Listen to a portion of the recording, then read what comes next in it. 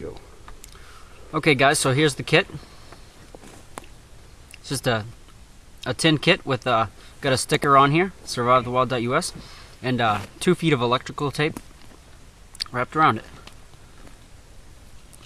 Let's get it opened up so we can see what's inside of it.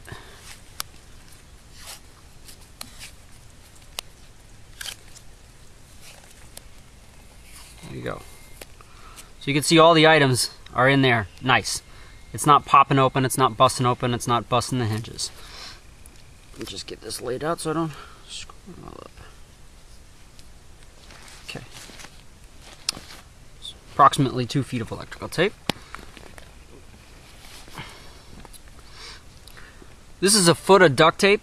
What I do is I 4 times 3 inches.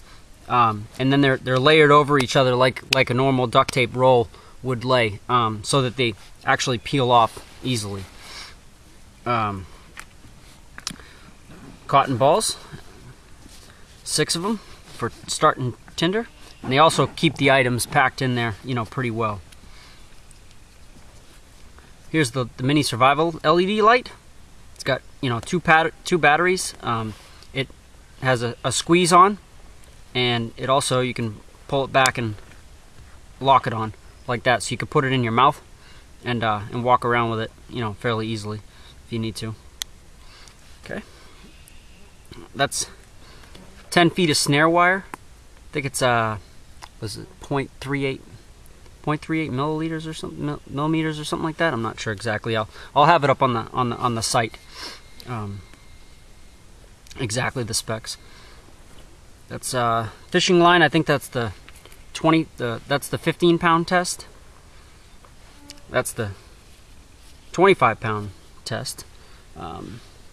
Let's see. So 10 feet of the 25-pound test and 15 feet of the 15-pound test. Salt and pepper. Salt's good for electrolytes, and pepper's good for when you do have to eat some, you know, something nasty out in the woods that you don't really want to, you know. It's always good to have something out in the woods to eat. Triple antibiotic ointment, first aid, and there you go. Katadyne Micropure MP1 is a full packet with 2 and full directions and everything right on the back. Like to see another kit with that in it.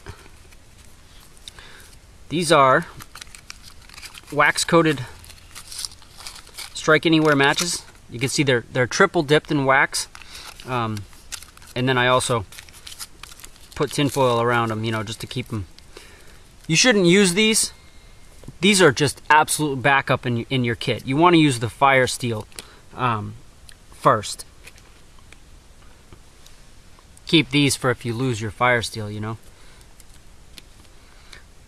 There's a nylon sewing thread, MP3 can opener, which can be used for a can opener, and also a striker for the P38 or P38 can opener. Sorry, can be used for a striker for the firesteel, which is right here. It's just simply a rod, 3/16 by 2.5 inches. So got good fire starting stuff there. Rubber band just for improvising if you need it. 18mm oil-filled compass, freely floating. Let's see the chicken bouillon right there.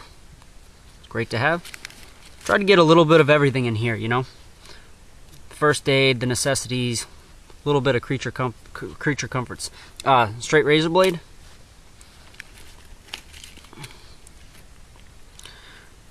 Now this is twine, and you can use it for making natural wicks with oils that you can find, fats, sap, anything like that. Just basically for improvising, but specific for myself, I'd use them for candle wicks, natural candle wicks. That's a trick birthday candle for starting fire in the wind, so you don't have to, you don't have to keep wasting your matches and stuff. Very useful. One tea light And when this burns out, when the tea light runs out, you can use this to put sap in and liquefy sap and burn that like a use that as a fuel source too. And I just put the fish hooks in here because it was an easy place to make sure they didn't like puncture the condom, your water carrier, or anything. And there's 2 number 6s and 2 number 8s, and they all have the bait holder little burrs on them too. Let's see, so 2 large paper clips, for improvising. If you happen to have a flashlight on you or something, you can use this to bridge the batteries and make fire or something like that. Sure. 2 safety pins. One's larger than the other, but not a huge one. But 2 reusable split shot fishing weights for your line.